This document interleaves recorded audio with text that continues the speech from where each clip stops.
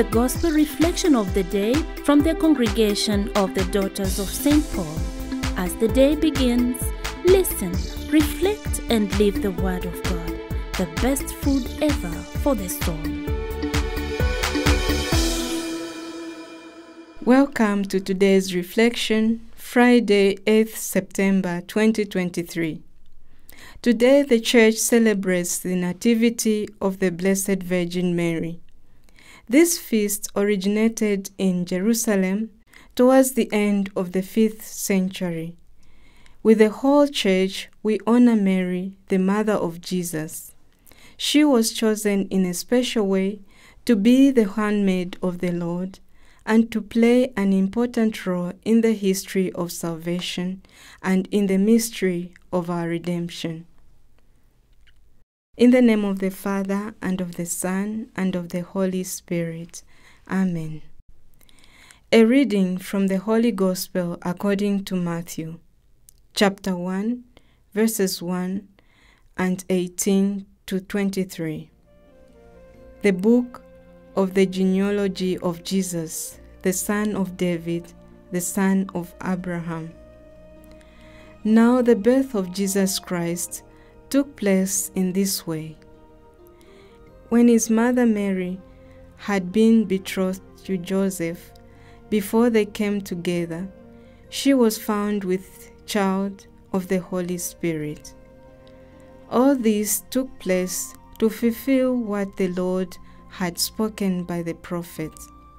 Behold, a virgin shall conceive and bear a son, and his name shall be called Emmanuel, which means God with us. The Gospel of the Lord.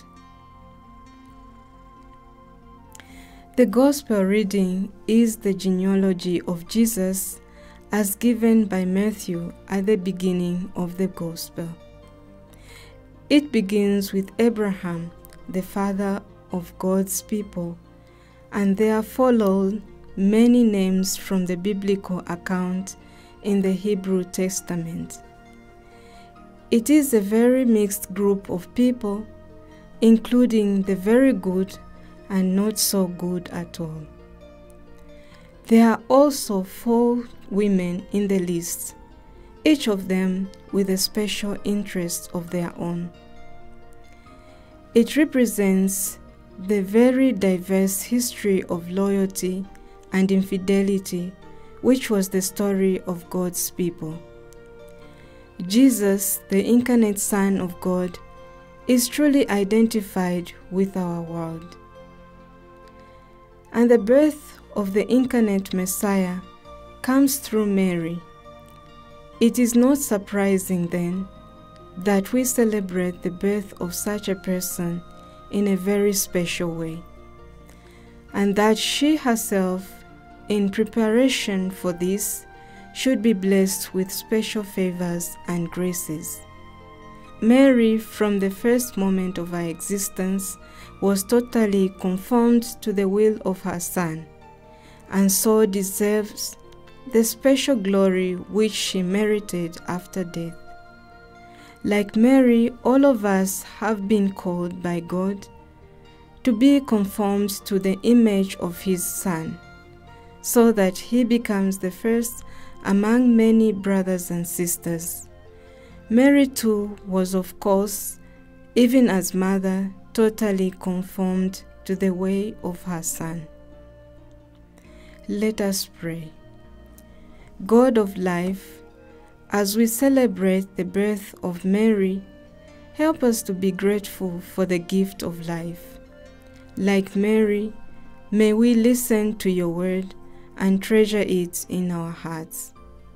Bless all mothers and reward them. We ask this through Christ our Lord. Amen. In the name of the Father, and of the Son, and of the Holy Spirit. Amen. You've been listening to the Gospel reflection for today from the congregation of the Daughters of St. Paul.